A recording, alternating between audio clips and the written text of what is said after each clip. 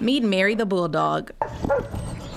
She got her name nearly 5 months ago after she survived a grueling experience of neglect. October 25th, Mary was dumped on Racebrook Road in Woodbridge. It's a pretty remote area, pretty dark. If it weren't for a passerby, Jessica Mifo with Woodbridge Animal Control says Mary could have gotten hit by a car or gone septic. She was bleeding. She had some internal damage from basically a home C-section, probably, or like a C-section that sort of went wrong.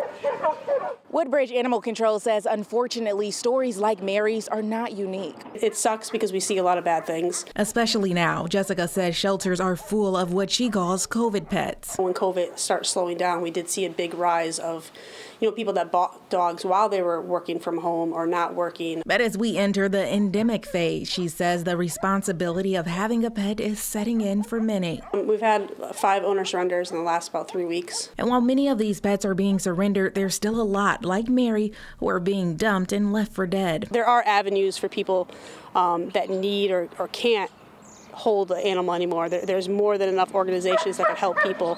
To see them dumped the way they are, it's heart-wrenching. Now Mary is doing better, and she, along with her other fur friends, are looking for their forever homes. In Woodbridge, Raquel Harrington, Fox 61 News.